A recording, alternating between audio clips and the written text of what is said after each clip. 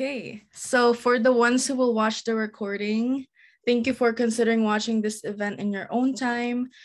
And besides having this event recorded for your convenience, the slide deck will be shared after the event. And I think we're just adding a few more people. And for the ones who haven't yet, feel free to introduce yourselves in the chat, where you're from and what do you currently do. And we'll start. Okay. So to start, we'll just introduce ourselves, me and Wendy. So I can start. Hi everyone, my name is Maelanny, or you can call me Lani for short. I was born and raised in the Philippines and moved to Chicago, Illinois back in May 2010. And I'm currently based out of Skokie, Illinois. I'm a full-time grad student majoring in experience design at DePaul University and a co-president of DePaul User Experience Association, which is the student org collaborator of this event. So a few of the e-board members are with me here in this event, and they will introduce DUXA a little bit more. And when it comes to design systems, I personally just learned more about the term design systems because of its connection with the style guide and just exploring online. I feel that having this design systems panel will help fellow junior designers to learn more about design systems from an industry professional perspective. So I hope everyone in the attendee list can learn more about design systems from these amazing design mentors. And proposing the idea to hold a design systems events was something new to me. And with Wendy, it would be interesting to also learn more about design systems.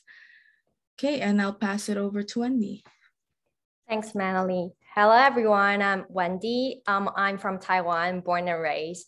I'm currently also a graduate student based in Austin, Texas. I'm also very excited to hosting this event because it's my first time being a host. I found it very interesting that in schools, design system is kind of back up under discussion. So I feel very excited to learn more about how design systems look like in real life today with you all from the mentors.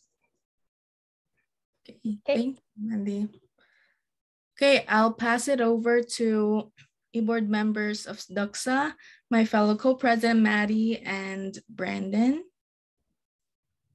Hey everyone, my name is Maddie Williams. I am also the co-president for DUXA. I'm a senior studying UX design at DePaul University in Chicago, Illinois. And I just want to introduce the collaborating student group, DePaul User Experience Association. We are a student-led organization that brings together the DePaul design community. And we just want to do our best to help students learn about UX design and the industry, collaborate and network with one another.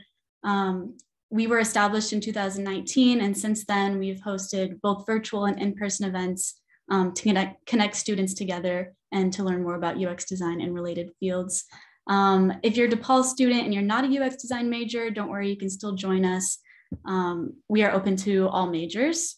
In the past, we have won the New Student Org of the Year, and then the next year we won Student Org of the Year again, so we're very proud of that. We're just really glad to have a community built at DePaul. Make sure to check us out on social media. We're gonna have a LinkedIn networking event next week, so make sure to keep an eye on that. And I'll go ahead and pass it to Brandon, who will tell you a little bit more about our events. Yeah, thanks. My name's Brandon. I am the vice president of DUXA. I'm a senior user experience design major. And yeah, some of the events that we've had in the past are the AR/VR panel, where we had designers come and talk about their experiences creating AR and VR products. We had a career prep week in which we had a live portfolio and resume review. And we also had a speaker come and talk about the agile design process with some career tips. And then we also had the accessibility and inclusive design panel, which was a panel of designers who talked about their experiences working with accessibility and inclusive design. So yeah, that's a little bit about what DUXA does. Thank you, Maddie and Brandon. Yeah, like being part of one of the founding members as well, joining in 2019. Me as a junior college student back then, it was exciting to be part of this community where I also help lead with these events, and it was an honor to be a co-president right now as a grad student. And I hope in the future, the legacy of DUXA will continue for the future college students at DePaul University. So I will just share some agenda here. For about 8 minutes, we'll have the speakers introduce themselves, the mentors, and a little icebreaker and just a little bit about design systems from Wendy and I. And the main chat will take place for about 30 minutes and the live Q&A will be for about 20 minutes. Okay, so it's time to get to know our speakers. The first mentor is Bob Sampson. I'll pass it over to you, Bob. I forgot I was the first slide. Cool. Yeah, so I'm the design systems lead at Tangerine Bank up here in Canada. Most of my coworkers are over in Toronto. I'm over here in Vancouver working remote. So I started in January, and we got a new head of design as well back in December. And so he's kind of the one that really pushed for getting a design system team, as well as hiring a bunch of new designers. So I'm actually helping to build out a dedicated design system team as well, including designers and developers. And again, that's also multi-platform too, including phones. And so, yeah, that's me. Okay, thank you. Next one is Matthew. Hello. So I'm actually originally from San Francisco, but I'm now in Singapore. I also work on design systems, and I've been working as a designer for almost 12 years now. Mostly that would have been in San Francisco. I've worked for kind of startups as well as large companies and enterprise companies as well. So pretty well-rounded experience. Okay, thank you. Jennie? Hey, I'm Jennie. I'm working at Atlassian as the principal designer for Atlassian Design System. I'm also based in the Bay Area, but the majority of our team is in Sydney, Australia, but we're starting to build out a team here. Our design system's about 10 years old now, so it's pretty interesting to see how it's evolved, but I've been here for about three years. Thank you, Jennie. And last but not the least, Derek Torsani. Everyone, I'm Derek. I am located in the eastern part of the United States, specifically in a city called Baltimore, where it is approaching quite the nighttime. I'm a designer on the design systems at Plaid, where I've been here for just a few months, but have been working on design systems for a few years now. And we are mainly located in the US, but expanding more into Europe. So excited to be here and thankful to be amongst you all. Thank you, Derek. And then the next part of this event is just to get to know what you guys think for the attendees. What do you guys think about design systems? And I have a question for you guys. When you hear about design systems, what do you already know about the topic? So I will share like a link from Mentimeter where you will be able to share what you think here on the chat. And you can also scan the QR code here. And then I think since I've shared the link, I will also just share, I'll share a timer here. So I will also time it here. So for about 2 minutes, I'll give you guys 2 minutes to put what you know about design systems when you hear about design systems.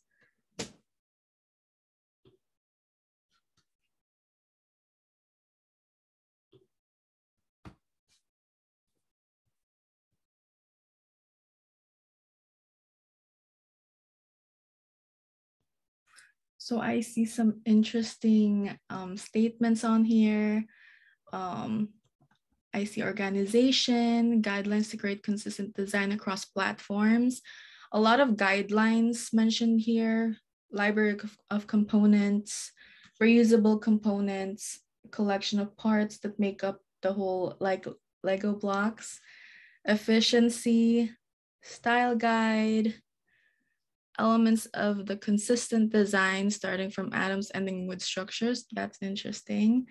Standards and shared practices, a collection of visual elements, design language consistency, scale, colors and UI components.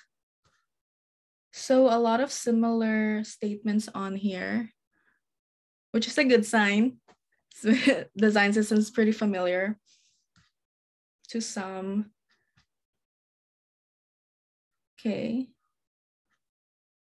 Less than 1 minute left. This one, it is an ecosystem where everything is connected. Its main parts are design principles, voice and tone guidelines, patterns and their guidelines.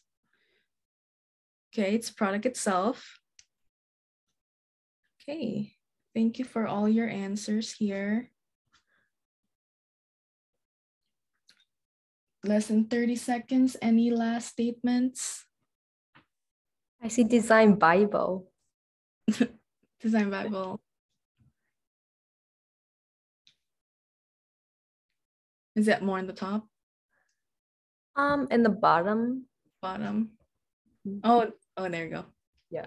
Like a design Bible for designing for the product / company. Okay. The voting is now closed. So from all of this, it's understandable that design systems is pretty known, that it's a library of components, guideline of styles, design language consistency, a lot of terms with guidelines, components. So for what we will share with Wendy, Wendy will share just a basic understanding of what design system means. So I will just go back to the slide deck.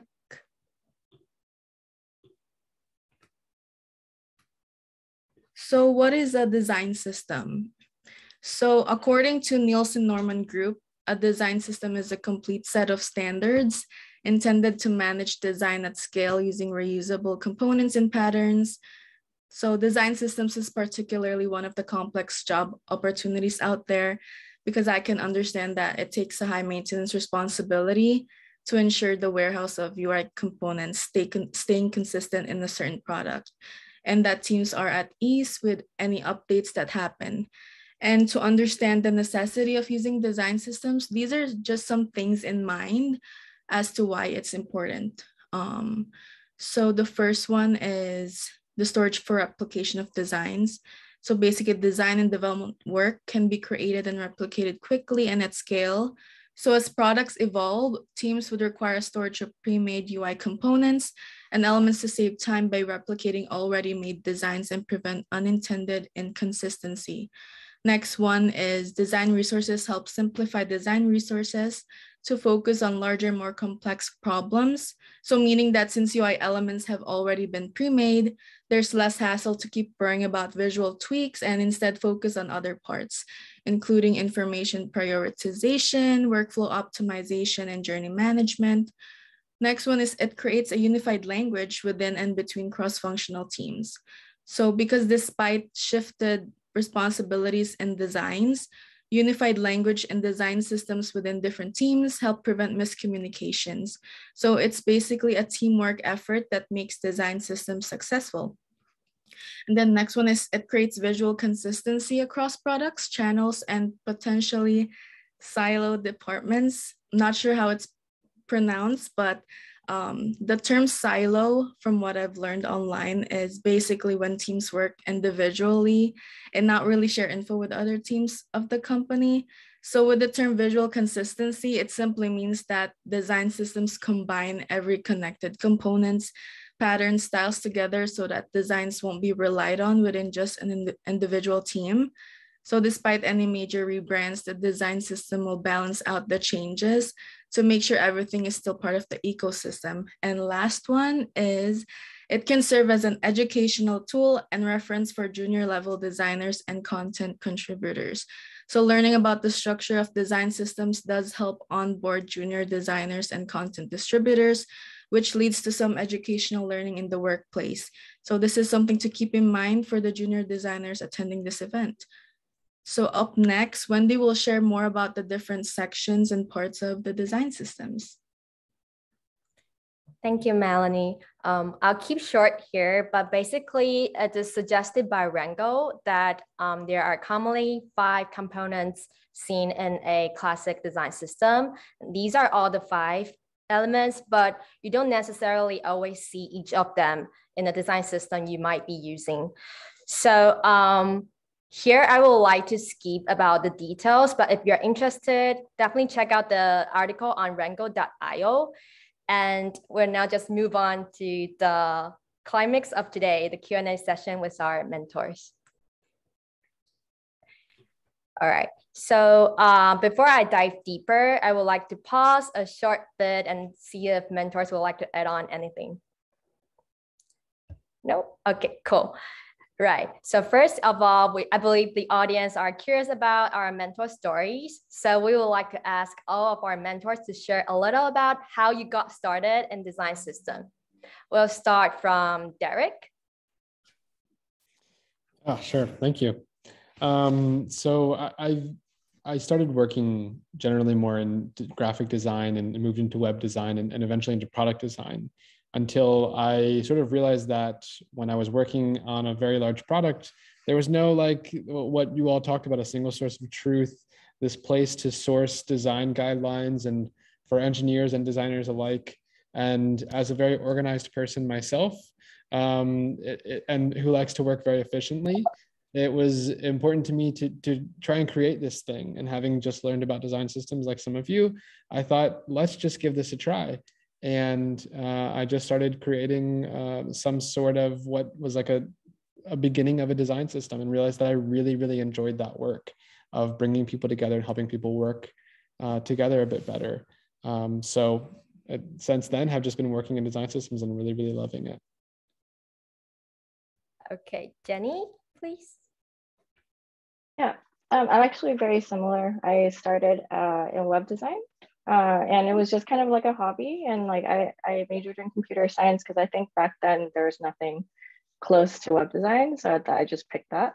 And so I was just doing web design on the side for many years. And so when I started working, just flipped back and forth between a web designer and a front-end developer for many years. And I think as I was going back in between both crafts, I started seeing all the nuances of like how to work efficiently and effectively together. And so at my previous company at Udacity, we actually started doing a big rebrand. And so I started building this HTML CSS framework. And then I realized like we went to these like conferences around then, and that's when the buzzword, like around 2016, 17, like design systems started coming around. And I was like, wait, this style guide is that we're building is actually a design system. And they taught us how to pitch a design system at that conference. So I went back the very next day to our product manager, was like, I want to build a design system for product.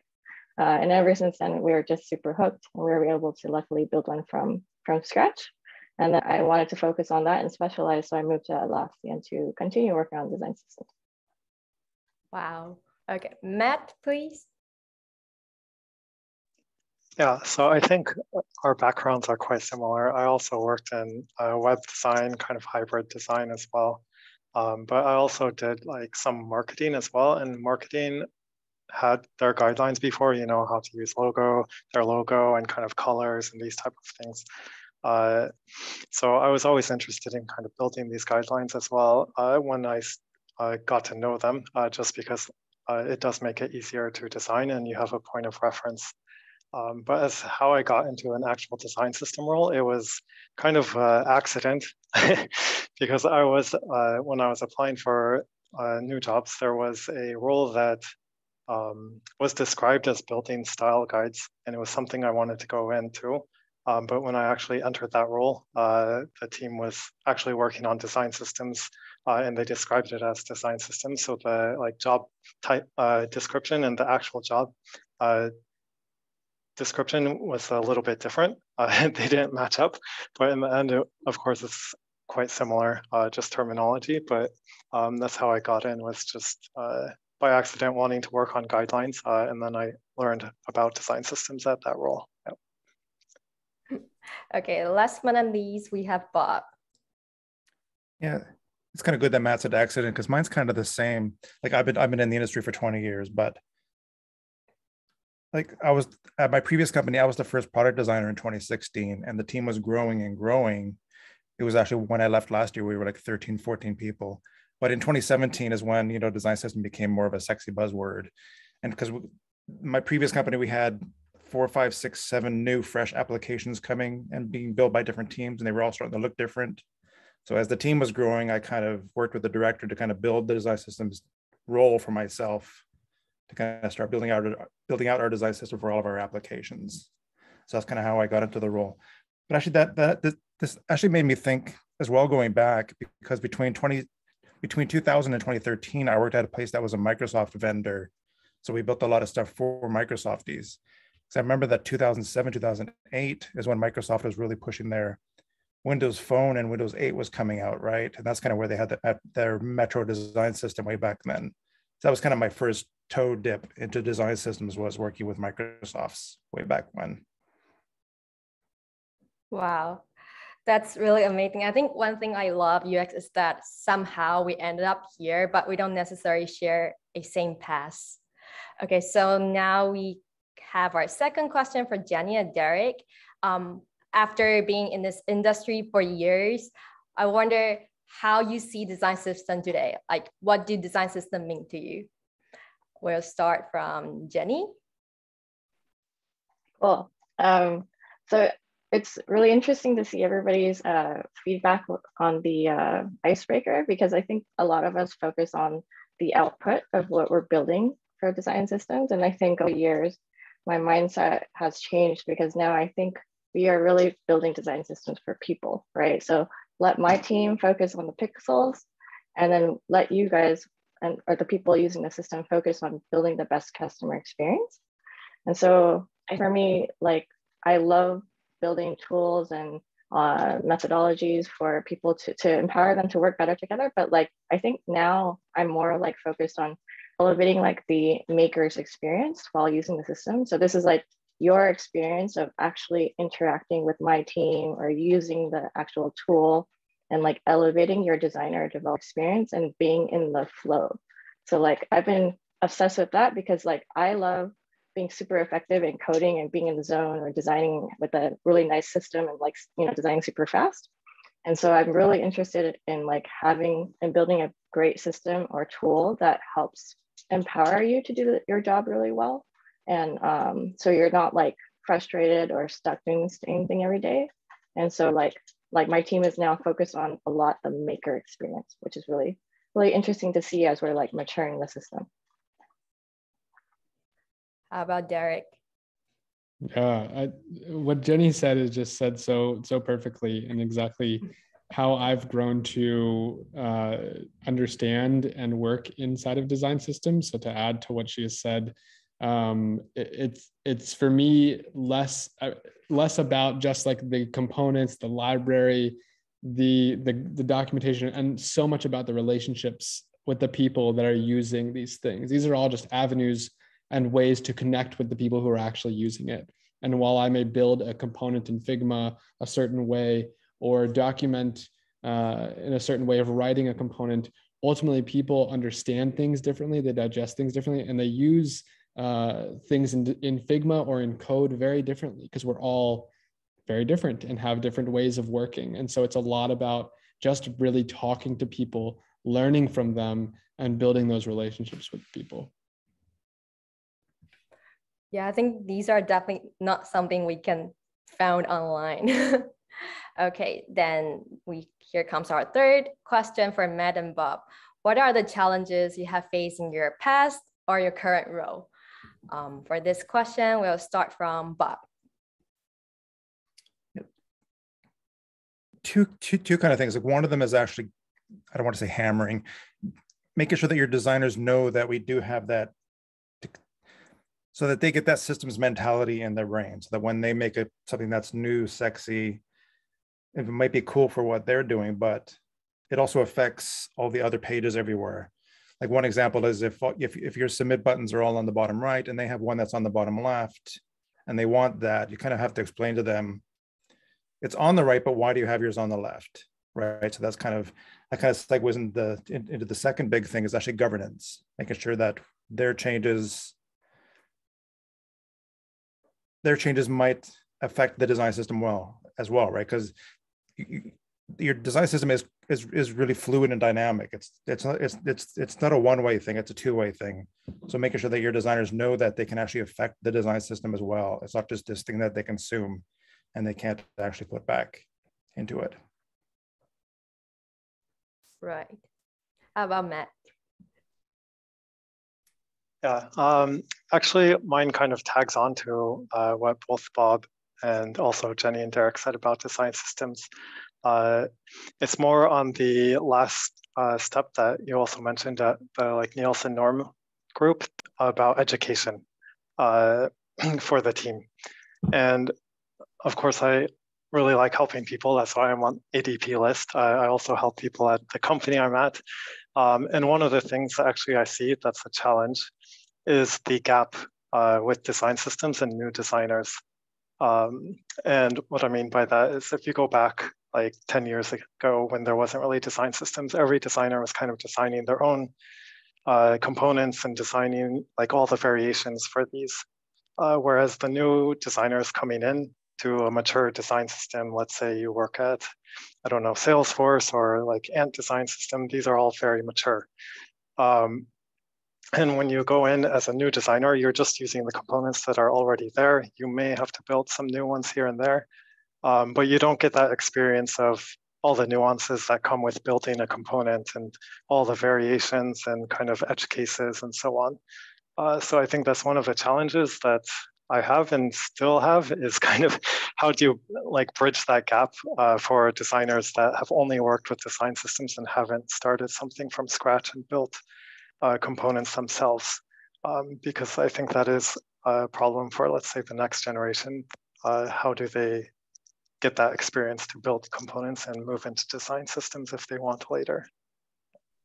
Yeah, I think that's exactly the reason why we host this session today, potentially reduce the gap, especially for us, the entry-level designers. Okay, thank you, Bob and Matt. And here comes our first question. Which tools do you use in building design system? Like we know there are plenty of tools out there, and we'll have Derek to take this. Thank you. Yeah, just kind of like I said before, how we all have our different ways of working. Like everyone has their different tools that they like to work in. There's no right language to write code in. There's no right design software to build UI in. There's no right anything really. And we're all just using whatever works for us and our team. And so that's kind of like my first disclaimer is to like never seek the right thing to do or to use what works best for you and your team and share that. So others might feel more confident in using what works best for them. For me personally, and for on our team at Plaid, we use Figma to design in. Before that, we use Sketch. I personally really like to use Airtable, which is kind of like a spreadsheet that I use to organize different components and understand the status of them as I update them and to keep a list of tasks. I also will use Google Docs to maybe write some more documentation without thinking about how does this look in design and in Figma. And we also use Jira a bit to keep track of tickets, since that's a thing that engineers use a lot as well. So it's a collaboration of different tools. Does Very any much. mentor like to add on any tools that you are using? Okay, now I'll pass on. Yeah, to I do have like just one cool. quick one that kind of segues into the challenges, because some of us do have challenges that there are tools that we can't use. Like we actually can't have certain tools because we can't have data inside of them. Like actually, like where I am right now, it's actually spending several months just trying to get Figma on board, just because of all the IT governance that they have. So which of course happens with banks. I'm sure that happens with other companies too. And at my previous company, we actually had, like, some of our designers did use client data inside of their mock-ups, which meant that we can't use Figma because that kind of goes against contracts that we have with our clients. So it actually changed the way that designers design. They can't design with real data anymore. They have to start designing with fake data. Wow, that's definitely a struggle. Okay, I'll pass on to Maelanny. Thank you, Wendy. So for the next question, what is the design systems difference between small and large companies? And I'll ask this for Jennie. Yeah, so I've kind of experienced both sides of the spectrum here, since we built a small design system that I mentioned from the ground up for a startup. And then that was a lot of fun. I feel like when it's a small startup, like, you can really get close and lead it as the product owner, and you get to wear a lot of hats. So you can experience like every single part of the system from end to end. And that system we built for about 20 designers and about 60 developers for one core product, right? And so it's pretty cool because that system, even though the whole team left, that system's still alive today. But then I moved to Atlassian maybe 3 years after building that one. And then, so Atlassian has this like mature, massive company.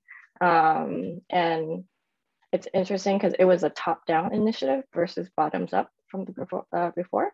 And so at Atlassian, we serve 400 designers and about 1,200 developers. So it's almost like times 20 scale and times 20 of increasing complexity.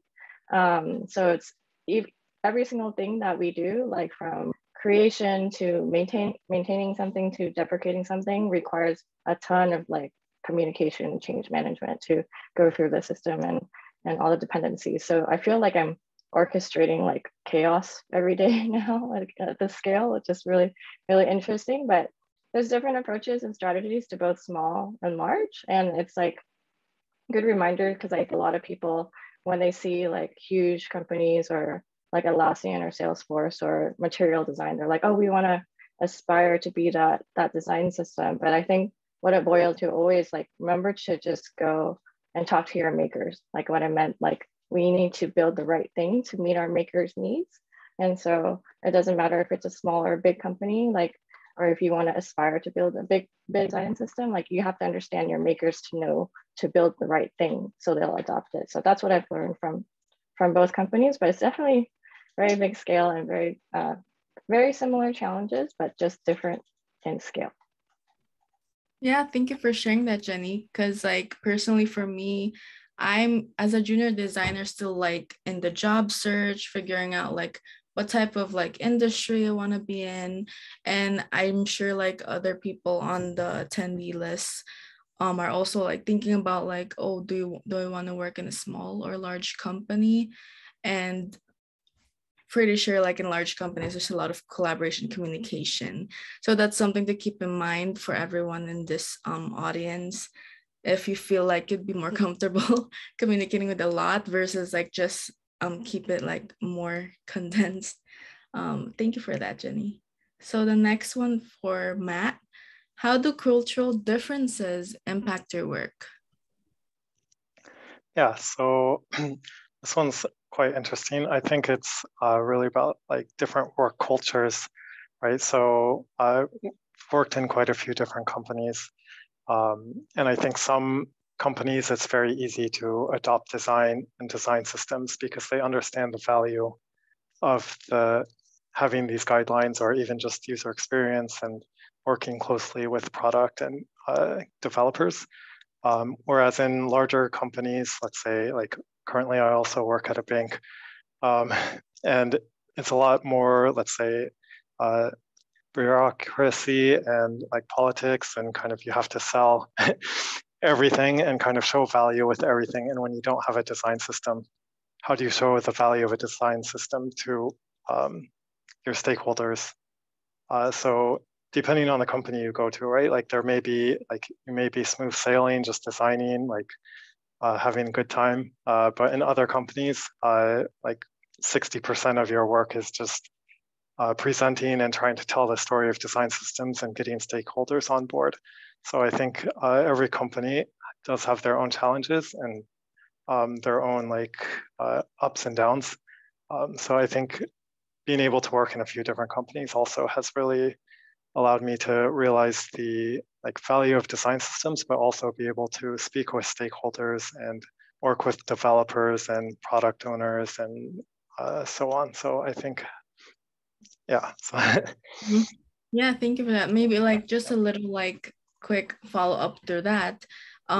Since you've worked in different companies, have you experienced a certain difference where other companies might be more familiar with design systems versus other companies who might need a bit more time to understand from the designers like you to explain them how things work?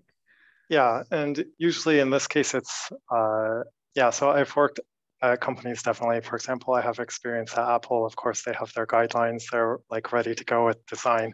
And then, for example, at my current company, a bank, of course, it's much more hard to sell. I think some of the ways to go around this is being able to work with developers. I think you need to have kind of backing with people that understand you first. So kind of find the people in the company that do value design systems and understand the value and kind of work together and work up the chain one by one, right? It's not an easy path. For example, we've been working on accessibility, and it's been a little over 2 years I've been at the company trying to push accessibility, and just now we're starting to pick it up, right? So it's not always just 2-3 month battle with stakeholders. It can be 1 year, 2 year, and quite slow moving depending on the company you're working at. So I think part of it also is just having the patience if you do work at one of those companies, that you really have to coordinate your, I guess you could say, plan with penetrating the stakeholders with your design systems and value.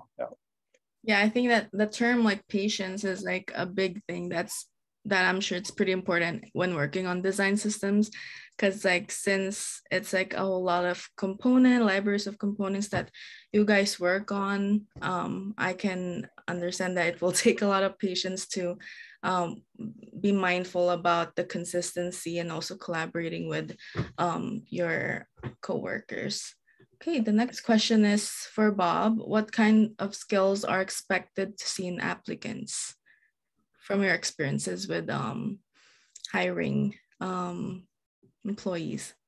I guess the really big one is communication, because you're going to have to be communicating with your designers, your developers, the product owners, the higher ups, the lower downs, everyone, right? So especially I'll give one example. We actually wanted to introduce some shadows into some of our designs. And if I did not communicate with the developers, I would not have found out that Android does not do shadows very well. So having that feedback from them kind of makes us make these decisions on where we want to go as well. So that's kind of one of the big things that's kind of important. And I guess this might sound silly, but look at some job postings for design systems leads people, and that'll actually show all the bullet points of the kind of things that they'll be owning.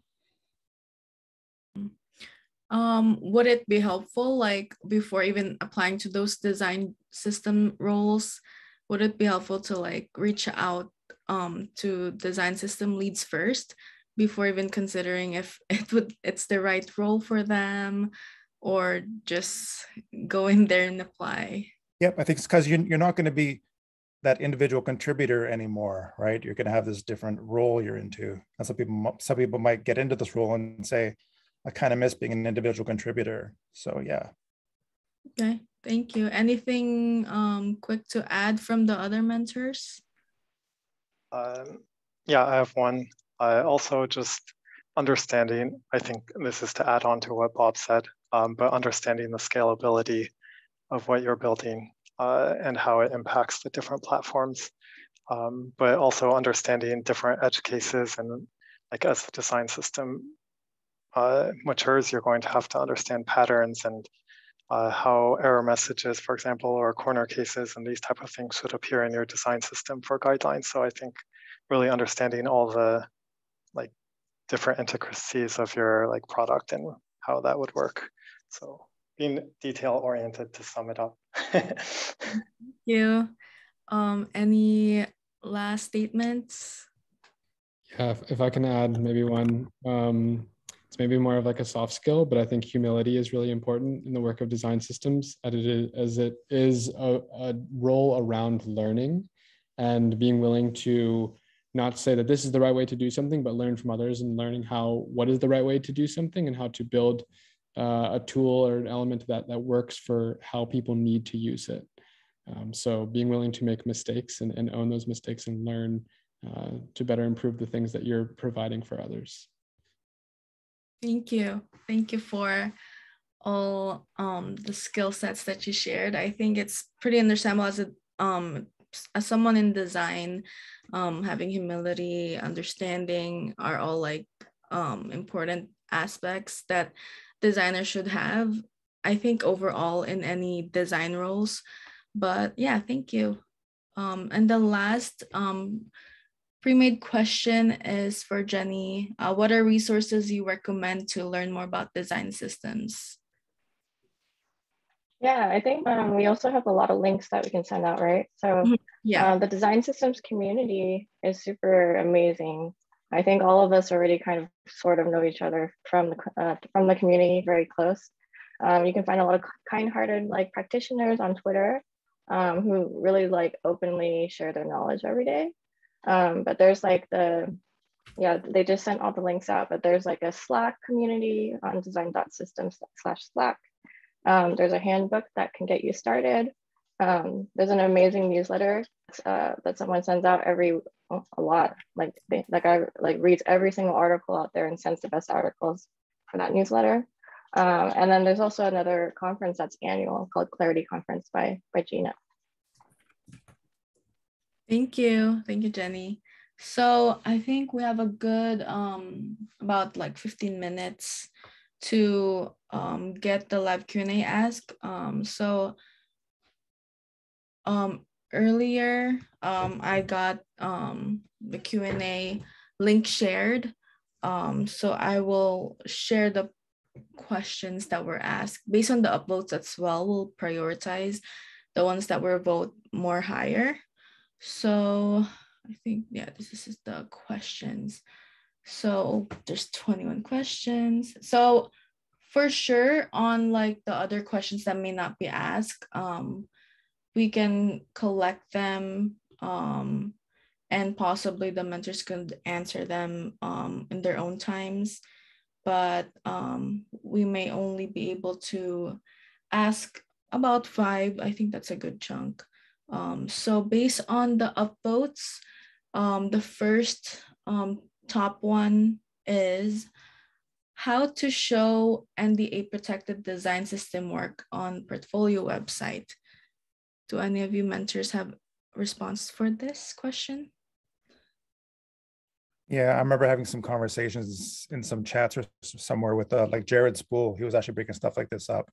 Like his big thing was just reach out and ask them if you could put it on your portfolio, because that's the simplest way. Because I didn't have a lot of my Microsoft work in there because I had 13 years of NDA, and just if it just put it in. but again, yeah, ask out and reach is kind of nice. Okay. Anything else for the other mentors? For me, when I'm doing portfolio interviews, so usually the designer is presenting a portfolio that's in the form of presentation. So maybe if the portfolio is online, usually it's behind a lock, like some kind of lock and protected. Or if it's a presentation, they usually are mentioning, hey, this is NDA, please do not share this anywhere. And it's only within the presentation they're sharing, not like live anywhere. Okay. So basically have like a lock protection just for the, especially I guess for like, I'm assuming if it's company based as well, it would be mindful to have it protected. Okay, if there's nothing else, I'll go to the next question. In what kind of company / situation do you think design system might not be necessary? Anyone who wanna respond to that? I'll go. I'm not sure. I think there's so many opportunities for many design systems. If you think of like an ice cream shop or any sort of restaurant, I grew up in the restaurant business, so I always go back to that the way you organize the food and the ingredients to make the items that are on the menu, or the way that you build a car and the instructions and the parts that go into that. Maybe I hesitate to say a very, very early company, because maybe the rest of us here would agree that I find myself constantly joining design systems when in a time where where you have to just reconcile all of the design and tech debt that was built in very early. So I encourage you to think about design systems very early, but yeah, I'll leave it there. Yeah, because the design systems are also for code. So if they have spaghetti crap everywhere and they start growing, it's just going to be a mess. But having this design system thinking inside of with your developers, so they actually build components to be extendable, that's really important. Okay. Yeah, and I don't think that design system has to be very in depth for startups, right? It can just be, here's your colors, here's your typography, here's a few components, going to the ice cream shop example, right? You're not going to have so many components anyways, so it may be something very small. But I think guidelines are guidelines, no matter what you call it. If you consider that a design system or not, it can eventually grow into a design system. Mm-hmm. Yeah, thank you for the responses. If there's nothing else, I'll go to the next question. What skill, I think this was already asked for one of the questions, but what skill set are essential to have when creating, building, or maintaining a design system? Any additional comments on this one? If not, we can just go to the next one. I can add specific skill sets, which are having a strong background in visual design. So if you think about it, design system teams are setting standards and building tooling for user interface, like architecture. So having a good mix of skill sets across like visual design, information design, interaction design, and front-end code, that's what we look for in my team. Having that deep understanding of these foundations in like accessibility, typography, spacing, color, because you're setting the standards to the way people are designing and developing at your company. And the second one really is around like, it was related to the humility one that Derek mentioned, but like having understanding and empathy, but that you're going into a service role. So like if you don't like customer service, don't go into design systems, because you're really helping and bring all of those designers and developers, and you have to be very patient. And you know, sometimes they won't be happy with you, but you have to like take it, because that's your role to be there for them. Cool, thank you. I'll have Wendy ask the next question, if it's fine with you, Wendy. I think we can ask 2, 3 more, depending on the responses. Oh, I think, yeah, this one. Yeah. Okay. So if you are to start a brand new design system today for a big brand and had complete freedom to do what you want, are there established design systems that you start with as a foundation? I think this is a good question. Anyone want to take on this one? I think I don't have a specific design system. I think it really depends on the product you're working on. Like if you're working for e-commerce, I would look at Polaris. If you're looking at enterprise, maybe Salesforce Lightning system. As far as a structure, I wouldn't say like when you, in the question when it says that you start with, I wouldn't say that you're copying the design system, but really just seeing how they structure and plan out some of their components and guidelines to take that as guidance as you start your design system. Yeah. I'll bring up Adobe Spectrum, because if you go to Adobe Spectrum and look at one of their components, like a button or anything, scroll to the very, very bottom of that page. They have this huge checklist of things for the component, which includes like WCAG, meaning all the colors, meaning all the content, making sure the Figma components are built. They have this huge checklist, which is a real cool way of you to think of how one component is actually a bigger thing than just a little button. Yes, I also think, I think considering how many platforms you'll include in the design system, also a very important factor. Okay, anything to add on? No, okay, then next one. Wow, okay. How do you approach creating a design system when the engineers already use a library like Semantic or Bootstrap? Oh, sorry, I clicked something. There you go.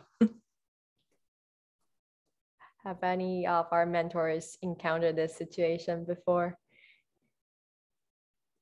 I've encountered, oh, go ahead. We all have.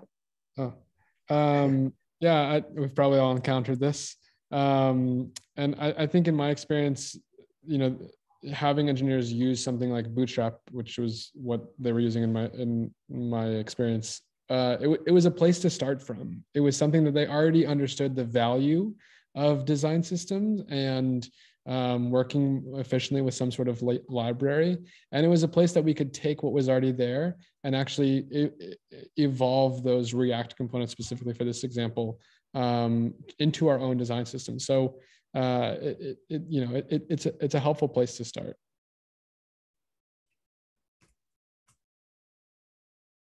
I remember Jennie or Matt. Yeah, I think something to consider too is like when you do start thinking about building a design system, sometimes you don't have a lot of resources. So maybe we like, if we only had say 1 or 2 engineers, then we might have to decide to make and pick a solution to build upon an existing system first. So sometimes there's that kind of like, you got to do a little, kind of like a little analysis of all the different tools that you have, and you have to decide, should we build our own or should we use something to get us started faster, like Semantic or Bootstrap?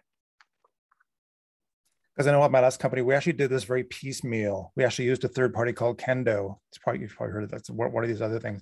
So, but we made the things look the way we wanted them to, right? We made the button, the color, with the rounded corners that we wanted it to. Everything looked the way we wanted it to. Then when we started building our own design system, we started very small. We made our own button from scratch. And then just kind of everyone started to consume that to the point where now we didn't have to use that Kendo button anymore. So we just started with piece by piece by component by component until every single component is yours. So that's another way of doing it. Small steps, baby steps. Yes, thank you. And now we have our last question of today. What kind of design task can we expect during the interview for system designer role?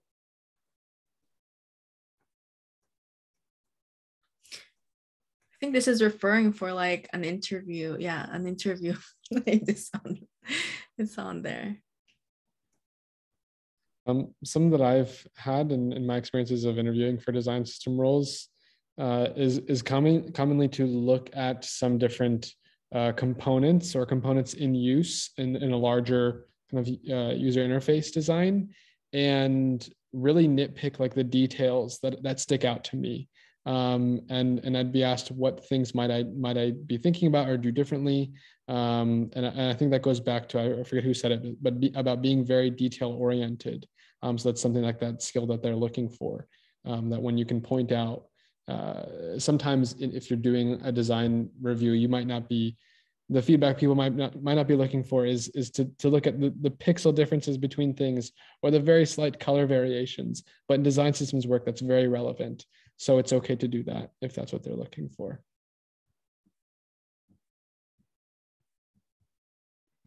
Okay. I think we're just about to hit the 8 p.m. mark, 8 p.m. Central. So we're gonna go back to the presentation mode. So for the ones who are still here, you can book a next session with these mentors. So for the ones who haven't done mentorship before, this is your time to book a session with them if you'd like to learn more about design systems. So you can just scan with the QR codes here. And with this slide deck that we'll share, this slide deck, we'll share it anyway. So this isn't the only time we'll be able to see the QR codes. So this will lead to their session page. And yeah, for the next slide, these are just social media platforms for ADPList. We have a Medium, LinkedIn, Instagram, Twitter, and the website where you can book the sessions. And as what Wendy shared earlier, the link for the Excel sheet to connect with other attendees are here. I think you shared a direct message, Wendy. So the link will be shared with you guys. There you go. And yeah, thank you so much, guys, for staying in this meeting, in this session. And thank you so much for the mentors to volunteer their time to help learn about design systems. I hope it helped you guys with attendees. And as what I mentioned, the slide deck will be shared and we will have a recording. Most likely this recording will be shared on YouTube, on ADPList's YouTube channel. Not sure how soon it will be released, but stay tuned for any updates. And for the questions we weren't able to ask, we'll collect them in a document and we'll just contact the mentors regarding those questions if they could be answered in their own times. But yeah, thank you so much, guys. It's past 8 p.m. now. I hope you have a good rest of your day, evening, wherever you are. And also have a great weekend in advance for the ones who are, it's not the weekend yet, but also like have a good weekend. Thank you, guys. Yeah, bye, guys. Thank you. Thank you. For sharing. Thank you. Bye. Thanks. Thank you. Bye. Bye. Okay. Just stop the recording. Okay. Can you stop the recording, Wendy, if that's fine? It's not letting me.